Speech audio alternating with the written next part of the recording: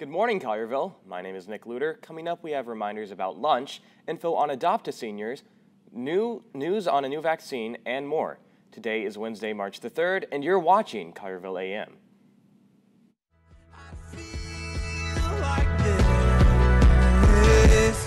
Like when I close my eyes and don't even care if anyone sees me dance. Like I can fly and don't even think of touching the ground. Like a heartbeat skip, like an open page, like a one-way trip on an aeroplane. It's the way that I feel when I'm with you. Brand new.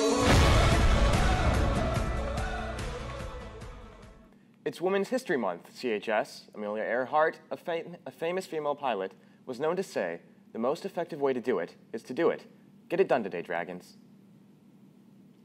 In national news, Johnson & Johnson CEO Alex Gorsky discussed Tuesday the company's unprecedented partnership with rival Merck to boost production of its COVID-19 vaccine. Coronavirus vaccines are seen as critical in helping the country and world reach herd immunity. This would allow the U.S. to fully reopen safely after a year of lockdowns and restrictions that weighed on the economy. In local news, some residents in Collierville are receiving their utility bills late or not at all. The delay is due to the United States Postal Service. Residents are expected to eventually receive their bill, but the timing is uncertain as it depends on where they fall in the billing cycle. The town will extend the payment period as the delays continue, with exceptions of the holidays. Listen up, Dragons. Here are some reminders from Mr. Heinrich regarding our new lunches. First thing I want to say is we are excited about more of our students coming back for in-person instruction in the second semester. So some things are going to be different. One of those things is going to be lunches in the cafeteria. You may have been used to the long lunch period. You're still going to get that time during the lunch period, but half of it will be in the lunchroom. So in terms of seating arrangements, we're actually going to keep seating essentially the same as it was during the first semester, and how that works is there are specifically marked spots on every table. The round tables can only have 4 students to a table that are 6 feet apart. The long tables can have 3 students that are kind of staggered seating at all of those tables, and that's going to stay the same. If you're a senior, you have those options as well to still eat in the main hallway.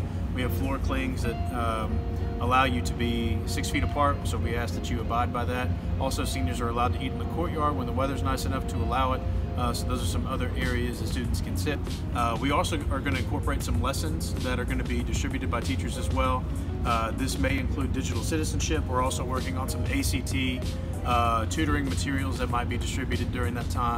Also want to stress too that in-person and virtual students will have this on their schedule as well.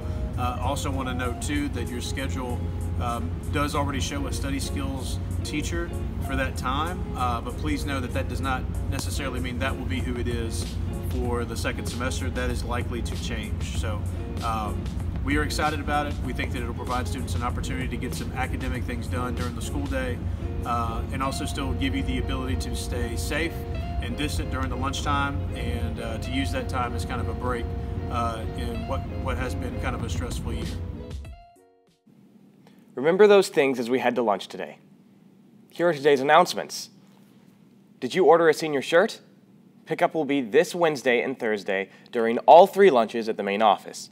Black History Month may be over, but we can still honor. The 2nd annual Collierville High School Black History Month program's theme is Black History Honors, honoring prominent African Americans who have contributed to different areas of the arts, such as music, dance, poetry, and theater. Check it out on the CHS website. Hey seniors, you've worked hard, and the Collierville community would like to spoil you and celebrate your upcoming graduation. Opt into the Adopt-A-Senior program using the QR code on the screen. Simply fill out this form with basic info, such as your likes and dislikes.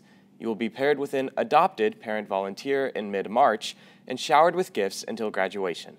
Please make sure to sign up by March 5th to be included. The Collierville community is so excited for you all. Today at 2:35, we will have an anchor meeting in the CHS TV studio for only those students who have been selected as anchors.